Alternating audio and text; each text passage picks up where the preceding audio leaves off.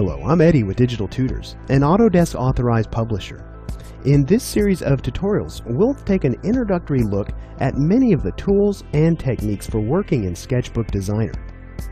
Now, for many artists, there has always been a distinct difference between creating vector artwork and creating pixel-based artwork.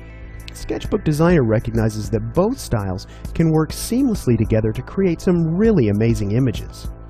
In this course, we'll focus on getting you up to speed and working inside Sketchbook Designer quickly.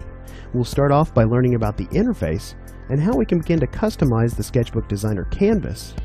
From here, we'll learn how Sketchbook Designer implements a layer-based workflow using both paint and vector layers. Next, we'll spend some time learning how to use and customize brushes for both paint and vectors before moving on and learning how to manipulate the vector curves that we create. Before wrapping this course up, we'll learn about things like making pixel selections, transformations, masking, flood fills, and symmetry drawing. After going through this course, you'll have a firm grasp on this powerful drawing application. So let's go ahead and get started with our next lesson.